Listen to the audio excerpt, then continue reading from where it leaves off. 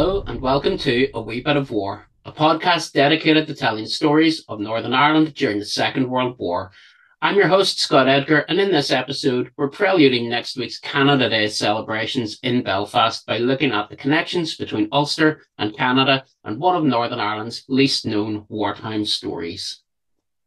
I'm going to take you back in time, not quite as far back in time as we usually go on A Wee Bit of War, but back to the year 2000. The world had not yet imploded as a result of the Y2K bug. Talk is Miracle by Fragma and Darude Sandstorm were the sounds of the summer, and I was 18 years old. A brand new venue had been built on Queen's Island in East Belfast, and high above that venue was a gantry, a walkway, a construction of polished steel with a huge drop beneath that would terrify me today, but not then. From there, I looked down on what was then the Odyssey Arena. The floor below would, over the years, see use as a conference centre, a gig venue, a motocross arena, and more excitingly for me, an ice hockey rink.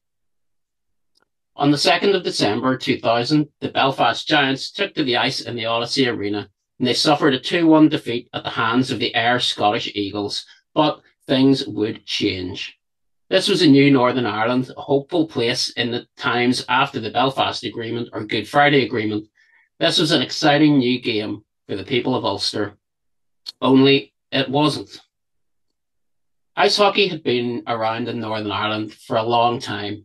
Dedicated followers of the game will know of teams such as the Castlereagh Knights and the North End Racers, but for many, the thrill of watching the Giants take to the ice was something exciting and new. To trace the origins of the sport in Northern Ireland, we are going much further back beyond the millennium, beyond the Troubles, to a time of global conflict, to 1939. Field hockey had long been a popular pastime in the United Kingdom, in Ireland, and across the globe. In the streets of Belfast, the sectarian violence of the 1920s had largely dissipated, although tensions still ran high at times. Newsreels and old papers spoke of the likelihood of an upcoming war, but for most in Northern Ireland, there was little concern. Diarists from the time wrote of peace and tranquility, of the carefree way of life. There was a belief that the war was something that would happen elsewhere. Why would the Nazis have any interest in Ulster? And so, in neighbourhoods across Belfast, children played happily in the streets. Of course, they played football or soccer.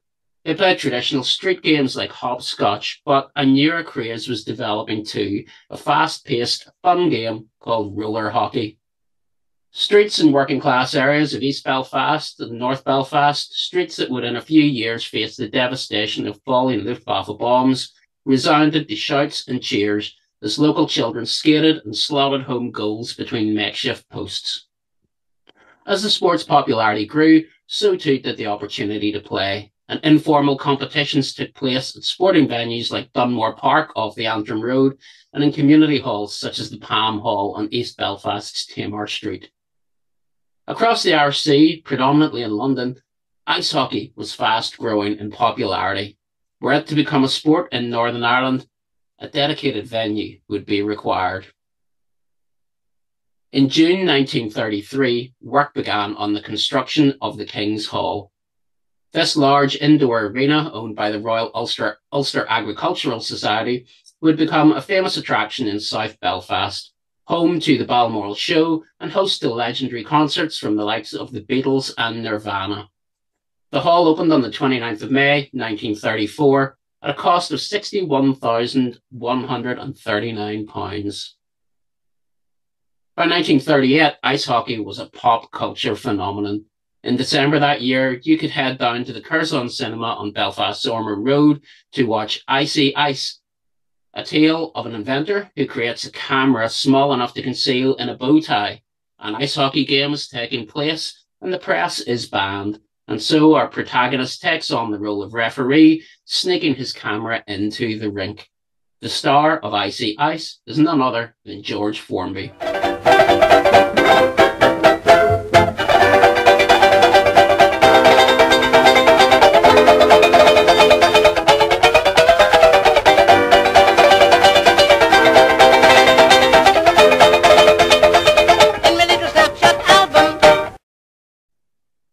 Earlier in the year, crowds at the State Cinema in Ballymena had enjoyed Idol of the Crowds, a thrilling love story B-movie set against a hockey rink backdrop starring John Wayne and Sheila Bromley.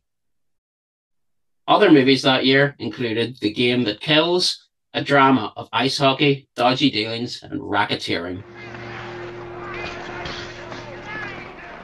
Boy, oh boy, is this a hockey game tonight, folks. The Blues are giving the favorite Indians plenty of trouble. The Blues are launching another attack. There they go. They're through the Indians' defense, and it looks like a goal for the Blues. Johnson's about to shoot. He does. Bruce, the Indian goalie, just pulled a beautiful save. Something's wrong with the Indians tonight, folks. They're off their game. They're not playing with that usual punch. They're heavy favorites tonight, but here they are out there struggling to hold their own. Joe Harland, the coach for the Indians, looks funny worried, and he should be. Unless his team snaps into it, they'll never get into the playoffs. There they go. The Blues are on another raid. What a break, folks. An Indian just stole the puck. It's number 7, Tommy Ferguson, that flashy left winger. He's the only one on the team that's informed tonight. It's a sure goal. No, missed. Trey Adams is coming up fast from both sides. They're going to support Ferguson. Look out! Boy, what a steal!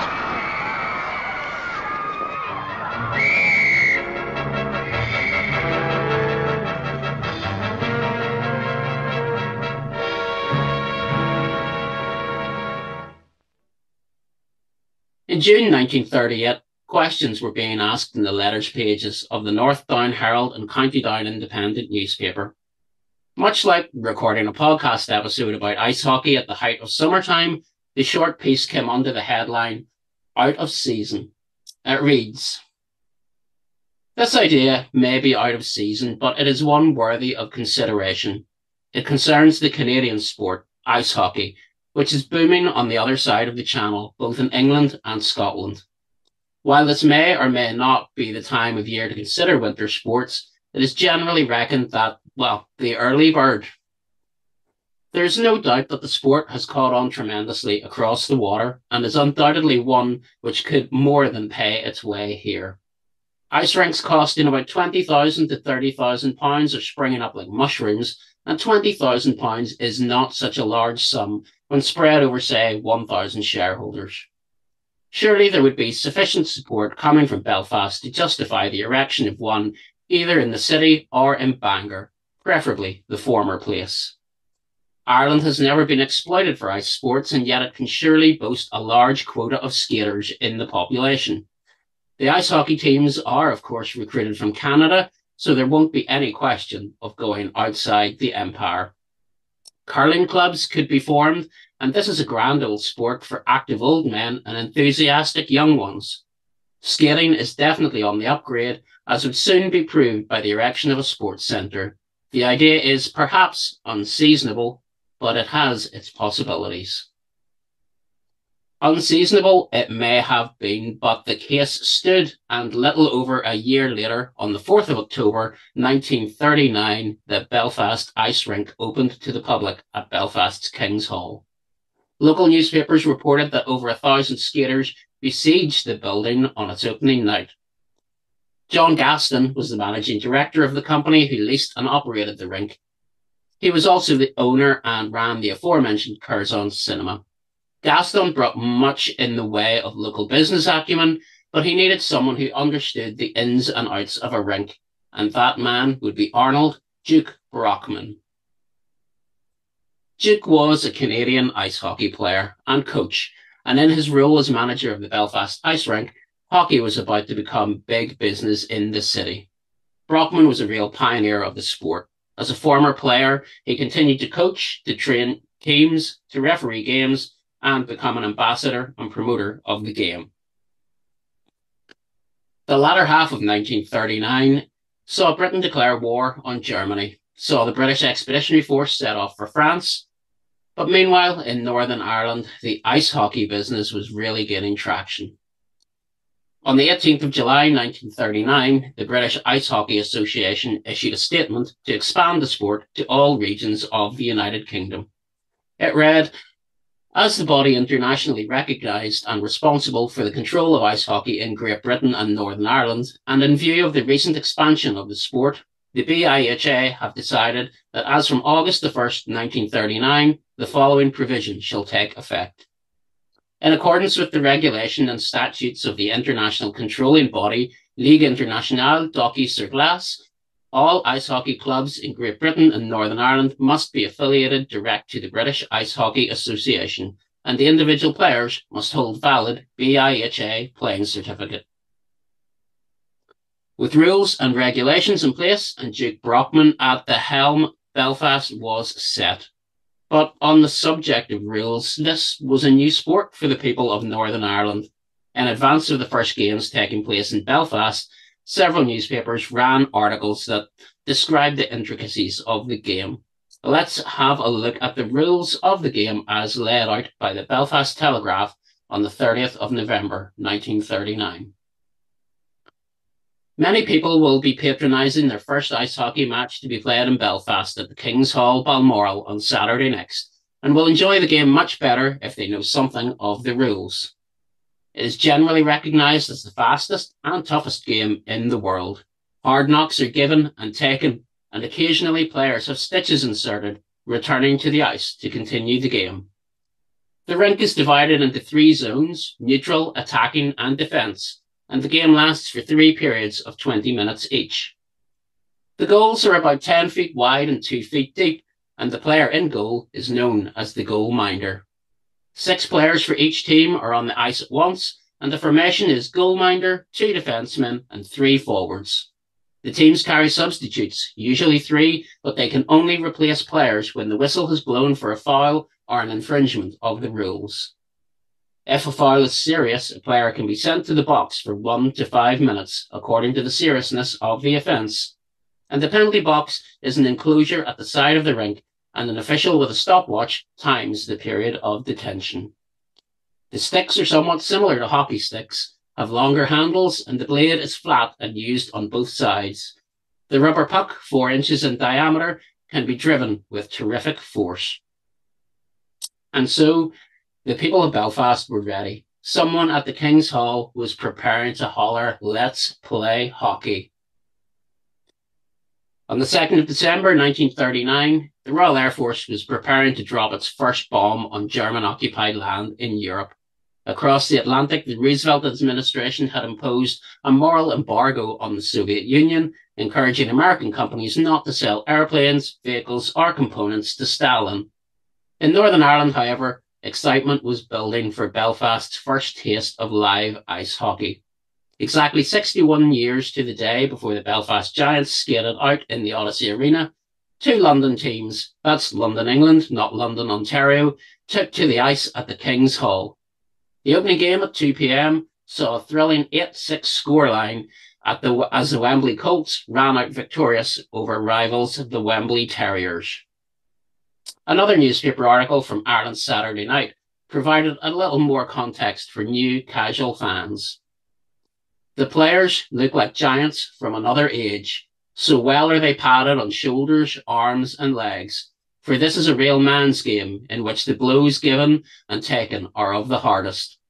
The goalkeeper is like a robot, with his huge cricket pads and wicket-keeper's gloves. The second game of the day saw the Wembley Terriers extract revenge with a 7-12 victory. If it was a fast-paced, goal-heavy thriller that Gaston and Brockman wanted to show the excitement of the game to a new audience, then that's exactly what they got.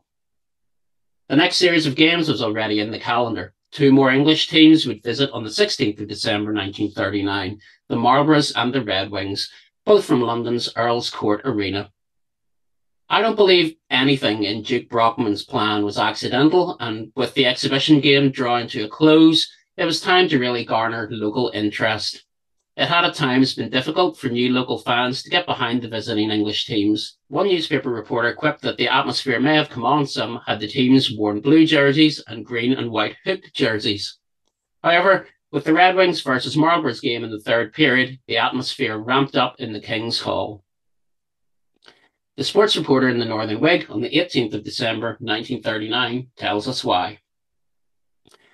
Though the evening game was poorly attended, there was more enthusiasm than at the match between Colts and Terriers a fortnight previously. This was possibly due to the fact that Archie Greer, a local player, came on as a substitute for the Marlboroughs and incidentally revealed himself as being a much better than a raw hand at the game. That article ended with a tempting prospect. Early in the new year, Belfast would have its own team, a local team to take on their English and Scottish counterparts. But there was a war on. Travel restrictions were in place. Crossing the Irish Sea was fraught with danger, and perhaps Gaston and Brockman had a bigger vision the entire time. By the 30th of December 1939, only 2 weeks after that last exhibition game, Ireland Saturday Night was reporting on the establishment not of a Belfast team, but a Belfast League. 4 teams, the Harlandic Wolves, the Balmoral Tigers, the Short and Harland Raiders, and the Thornton Wasps, would battle it out throughout 1940 in both the Belfast House League and the Gaston Cup. A reporter writing under the nom de plume The Skater fills us in on the key stats. The organisation of a Belfast Hockey League is rapidly working to a successful conclusion. At a full-dress practice match last week, an exciting game took place at the King's Hall between Thorntons and Short and Harlands. At the end of an exciting and even struggle, the result was a draw of 1 goal each. It is hoped to stage the first public league game before the end of January. The King's Hall team is naturally setting the pace. They have some extremely promising talent available. Archie Greer, who made a promising debut in Belfast when assisting the Earl's Court Marlboroughs, will be one of the forward line. His 2 brilliant individual goals scored against the Red Wings should prove a good augury of goals to come. His Marlborough performance was all the more creditable when it was remembered that Thompson, one of the Red Wings defencemen whom he was up against, has played for England 32 times in international games. Nick McLaughlin's nickname of Train will give you some idea of his speed, while Donald McIntyre, a very young player, only 14 years of age, is a prodigy for his years. Johnny Chivers is another useful stickman. Henrik Kaskar, a Czech by nationality, is also among the probables. He has been away from his native land for 3 years and seems quite acclimatized, but his countryman, Don Moravich, has been in Belfast only 8 months and is a refugee. Ernie Johnson is available as a goalminder. This experienced player belonged to the same team in Canada as Arnold Brockman, the coach. Another experienced player who may find a place in the King's Hall team is Zenit, an Austrian who played for Zentralverein in Vienna. Although there are a number of strangers, however, the great majority of players are Belfast born and bred and are fully capable of holding their own with the rest. Aiming for an end of January start to the hockey season may have seemed ambitious, but Duke Brockman was a driven man, and such was the wave of enthusiasm within the city that the league did start only a few days late of that prediction, when Balmoral Tigers faced off against Short and Harland Raiders on the 3rd of February 1940. That day, Flight Lieutenant Peter Townsend of RAF 43 Squadron shot down a Heinkel over England, bringing down the first German plane on British soil in the Second World War. Across the Irish Sea in Belfast, the only Raiders on anyone's mind were the team from Short and Harland Aircraft Factory. It was the factory men and their neighbours in Queen's Island, the Harland and Wolves shipyard, that provided half the teams and a lot of the energy behind the Belfast League. 6 decades later, it would be a team based on Queen's Island with another Canadian in Dave Whistle at the helm that would reintroduce big game night hockey to a whole new generation of fans. Remember when that newspaper article in 1940 said that the players looked like giants from another age? But Dave Whistle was not the only Canadian to make his mark with the Belfast Giants, nor was he the only Whistle. From 2016 to 2018 and returning in 2021, Dave's son Jackson Whistle has become a firm fan favourite in the SSE arena. Young Whistle is not the first British Canadian to make his mark in a Belfast hockey team, and nor was he the first named Jackson. On Friday, the 4th of June 1943, a coup d'etat in Argentina ousted President Ramon Castillo. Henri Giraud became Commander-in-Chief of the French Free Forces in Europe, and the Royal Navy sank a U-308 off the coast of Norway. And in a small terraced house at 13 Hollycroft Avenue in East Belfast, a young man died. He was 21 years old. His cause of death was secondary anemia due to Hodgkin's disease. That young man was Jackson Kennedy, ice hockey star and former captain of the Harlandic Wolves. Born on Boxing Day, 26th of December, 1921, Robert Jackson Kennedy was the eldest son of Robert Kennedy and Margaretta Kennedy, née Buchanan, of 75 O'Meath Street, Belfast. Like many with an Ulster Scots heritage, he was known by his middle name, and as a young man, Jackson and the family emigrated to Canada. On the 30th of May, 1930, Jackson's name appears alongside his mother and younger brother Ernest Thompson Kennedy on the passenger list of SS Doric. Travelling on a special emigrant rate, they are third-class passengers departing Belfast and set to arrive in Montreal, Quebec, Canada on the 8th of June, 1930. The family had by this time already spent some time in Canada between September 1927 and April 1929. Robert Kennedy was by this time a resident at 363 6th Avenue, Verdun, Montreal. He was an iron turner and had followed his brother Hugh Kennedy to Quebec in 1926. By 1940, however, Jackson, aged 18 years old, had returned to Belfast, where he found employment as a commercial traveller. He also found fame on the ice at the King's Hall, being one of the first players to take to the new rink on its opening. From the first days of the game in Ulster, Jackson Kennedy stood out. He was one of only a handful of players with experience playing in Canada, and it showed. Towards the end of that inaugural season, Jackson Kennedy and another player who learned the game in Canada, Archie Greer, were top goal scorers, having found the net 9 times each. Not to be outdone, Jackson would notch up a further 3 goals in the first match of the Gaston Cup final on the 22nd of May 1940. As captain of the league and cup-winning Harlandic Wolves, he lifted the Gaston Cup from Miss Marjorie Webster on the 29th of May 1940.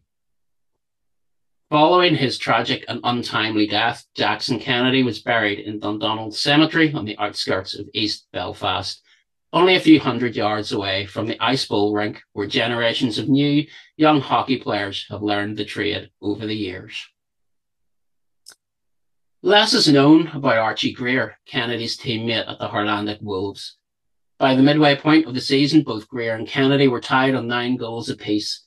Greer's goals, however, came split between 2 teams. He started the season with Balmoral Tigers, the home team of the Belfast Ice Rink, before a shock transfer in April 1940 to the Harlandic Wolves. If you remember, it was Archie Greer who whipped crowds into a frenzy during the Marlboroughs versus Red Wings exhibition. Born on the 8th of October 1920, Archie was the eldest son of Alexander Greer and Anne Jane or Annie Greer, née Adams. On the 21st of May 1921, the 3 members of the Greer family arrived in Canada, bound for the town of Stewartburn in Manitoba. Alexander was a farm labourer and moved around Canada over the next 2 decades. Young Archie had siblings born in Winnipeg, Manitoba, Essex, Ontario, and Windsor, Ontario. And then, in 1939, the world changed. Alexander and Annie Greer, now with 7 children in tow, returned to Belfast, where Alexander joined the Merchant Navy. He served as a greaser on vessels including HMS Carnarvon Castle until his time of death, aged 44 years old, on the 2nd of February 1941. His grave is in Dido Valley Cemetery in Simonstown, South Africa. And this was not the last tragedy to befall the Greer family in 1941. Soon after the family returned to Belfast, Annie gave birth to another daughter, Sylvia June Greer. On the night of 15th to 16th of April 1941, the Luftwaffe attacked Belfast in what became known as the Easter Raid of the Belfast Blitz. Young Sylvia June Greer, Archie's youngest sister, died as a result of the bombing, along with hundreds more residents of the city. By this time, Archie had followed in his father's footsteps, joining the Merchant Navy. The escalation of the Second World War across Europe eventually brought a temporary end to ice hockey in Belfast. In December 1940, the victorious Harlandic Wolves held their annual end-of-year dinner dance in Thompson's restaurant in Belfast. While the mood was celebratory for the most part, there was also a sense of intrepidation. The King's Hall venue had been requisitioned for the war effort. The Air Ministry acquired the site in late 1940, converting the hall into an aircraft factory for use by Short and Harland, who produced fuselages for Sterling bombers there until 1945.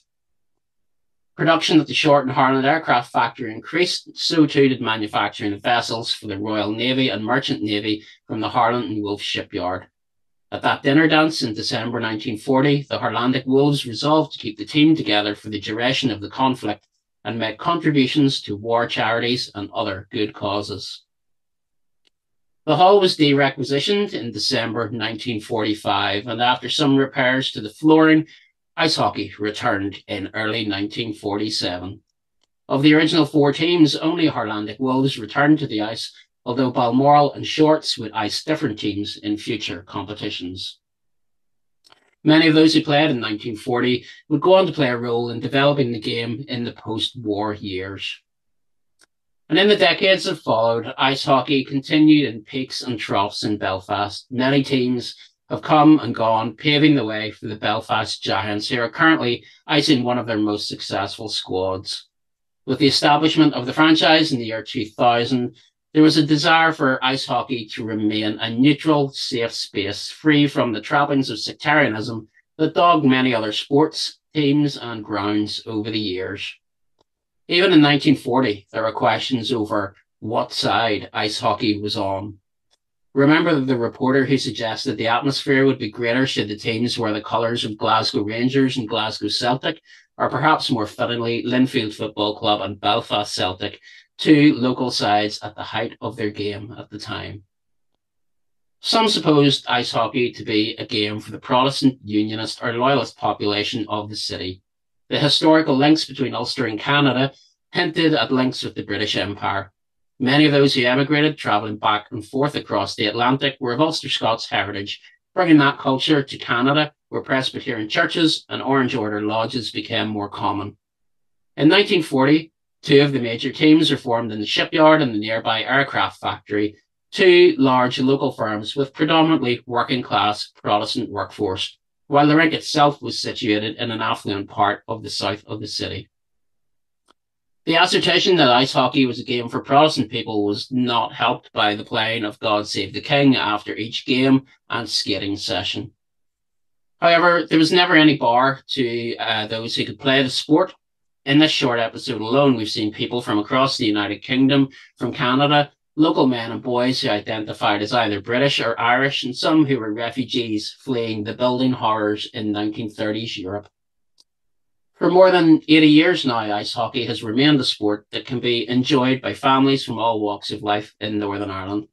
The world is a vastly different place now than it was in 1939 when the skates of the Colts and Terriers first graced the ice in Belfast. Hockey is a bigger business in the city than it's ever been, and I'd like to think that the likes of Archie Greer, Jackson Kennedy, and particularly the ambitious Canadian Duke Brockman would be thrilled to see crowds spill out of the SSE Arena on Queen's Island, where the domestic trophy cabinet is currently filled with silverware. From wartime to peace, from giants of a different age to, well, just the giants. Subscribe to A Wee Bit of War on Apple Podcasts, Google Podcasts, Spotify, or wherever you listen to your favourite shows. That way, you'll never miss an episode.